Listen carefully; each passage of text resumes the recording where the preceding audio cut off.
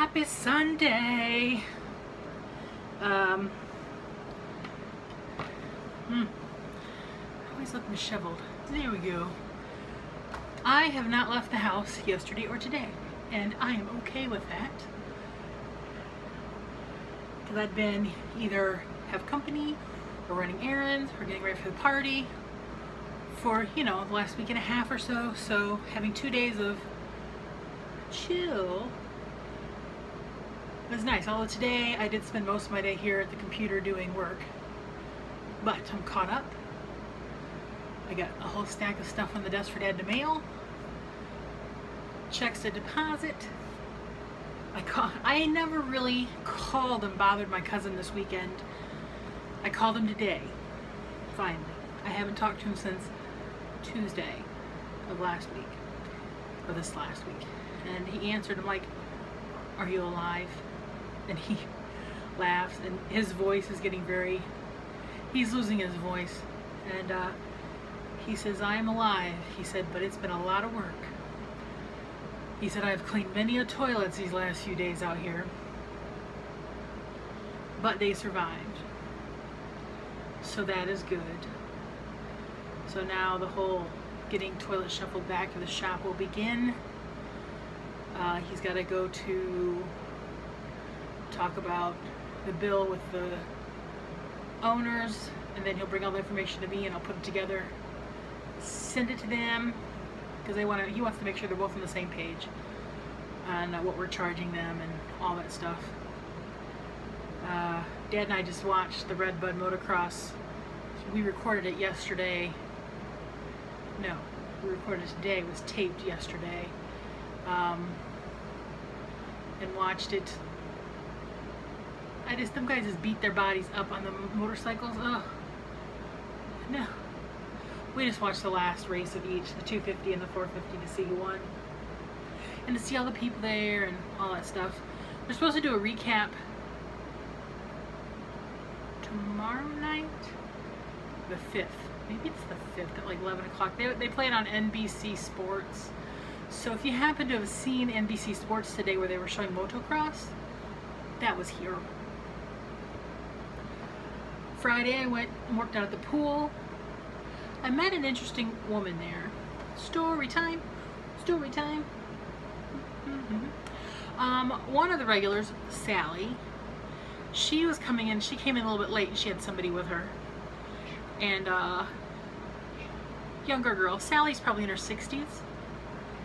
And so the young girl got in the pool with her and we got to talking, and I said, it was her daughter-in-law, Carol. And I talked to her a little bit and I said, "Can I ask you a question? Do I hear an accent in your voice?" And she says, "Yeah, I'm from Kenya." She's a black girl. And beautiful. Her hair was all braided. She's so pretty. I wish I would have gotten a picture with her, but I was in the pool. I had no camera. But, and you know, I'm a question asker. So, you know, I asked her how she met Sally's son. And she came to the United States to go to college. She went to college around here, and when she was in college, one of her classmates, a male also from Kenya, they were going to some kind of gathering with people, and Sally's son was there. And I said, "And you're like, he's the one." She goes, "Yeah, it ended up being that way." And I don't know what his name is, but Sally and her husband was celebrating their 50th wedding anniversary, and they had gotten married in St. Louis, this little church that's still there.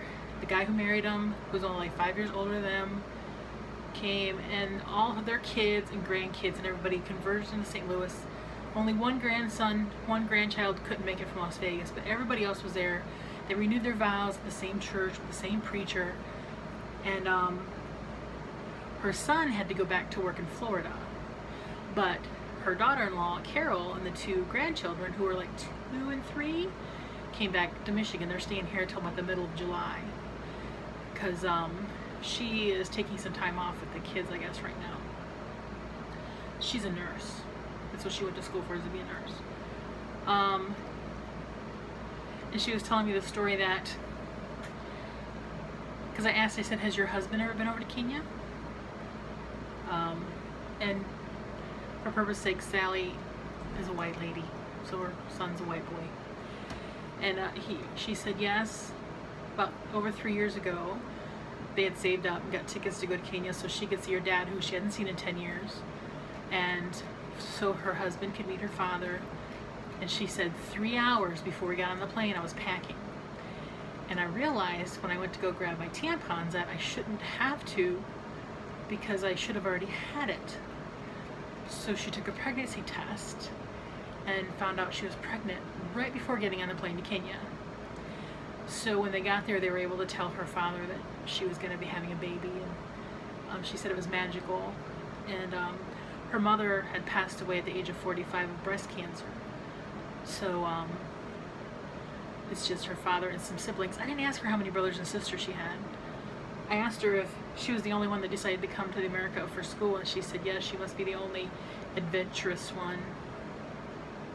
And we were talking about the culture shock she had when she came here and how things are so different here than Kenya. She said because they're, you know, kids, like when she grew up, they were allowed to have a soda on their birthday, 1 bottle, and they were allowed to have 1 bottle at Christmas. And she said then I came here and everybody had just had cases and cases of soda in their refrigerator. She said it was very odd. And I said, so what would the 1 bottle of soda be that you would choose? She said her go-to was always Fanta Orange in the glass bottle. She said, but here it tastes different. She said it's much sweeter here. She said all the sodas taste different here than Kenya. She said it's still good, but she said it's not like the soda I grew up with. It was really fun talking to her. And I asked if they had been able to take their children to Kenya yet. She's like, no, but they're saving up to fly her father here, hopefully for next Christmas, because he has never been here, and it would be an amazing trip for him. So I hope that happens, and one day she does want to take her children to Kenya to show them the other culture that they are, and not just the Americanized, you know, stuff. She's like, here kids have so many things and things and things, and she said there, you know, we treasured what we had, and we had very little, but we loved it. And here it's just like stuff and stuff and stuff. She said it was a very different environment here. It was really cool talking to her. But the whole soda thing just cracked me up. That they were allowed to have a soda on their birthday and a soda at Christmas. That was a big treat for them. She said it was a huge treat, and they all looked forward to it. What else do I have to talk about? This week, what's happening? I have a movie date one day. DeLucci, my dad's Navy buddy's coming into camp. This will be his 4th year in a row coming over. They show up on Thursday, and they'll be here till Wednesday, so they're here for a week. He called on Friday and left a message because where was I? I didn't have the phone or something, and Dad was at Cards, and all I hear is DeLucci go, "Hey, I'm coming next week." They have a nice big 5th wheel camper. And what else? We just got our garage door fixed. Couldn't talk about it after it happened because our garage in our house has not been able to lock since the party. So our house has been kind of vulnerable. But now it's all locked down. My cousin just fixed it, Bart. Somebody tried to lock it and didn't do it right and bent the prongs all out of shape, and they jacked it up. I think I know who it was because there was a certain person I asked to lock it, so I don't know what they did. But man, for the life of us, we couldn't get it to work, and it was all we could do was leave it unlocked. But I just heard my cousin out there beating the crap out of it. And because our garage door, it has to be down firm to the ground. I mean, it can't be up just a tiny bit. It's got to be firm to the ground and line up the spokes. Because it's an old door. Turn it, and they go in the little, and then you click the lock, and then but The spokes were all geek. But now we are secure again. Kitty, are you coming to say hello? Are you giving the box some loving? Are you giving some loving? I've been eating some grape candy today. When Daryl came to my party, Daryl Workman, he brought me some grape candies. Only grape. It's the best. I'm going to have these. I don't know what I'm going to have. These ones here, wait, where are they? These ones here are really good. They're called Fruities. I had one of the Now and Laters, but they're really brittle. They're nice when they're fresh and chewy, but these are kind of hard and brittle. And some grape blow pops. And how many licks does it take to get to the center of a Tootsie Roll Pop? Some fruit slices. It's just a grape-a-palooza right in my bag here.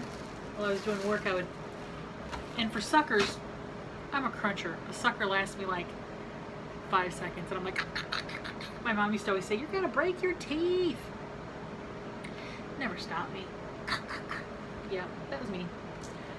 Okay, I suppose I'll shut up now. I'm getting ready to lay down. Watch maybe some Netflix. Gotta watch my YouTubes. Look through the Facebook. Play some games. My nightly ritual. So, I'm gonna get you uploading. And I will see you all later.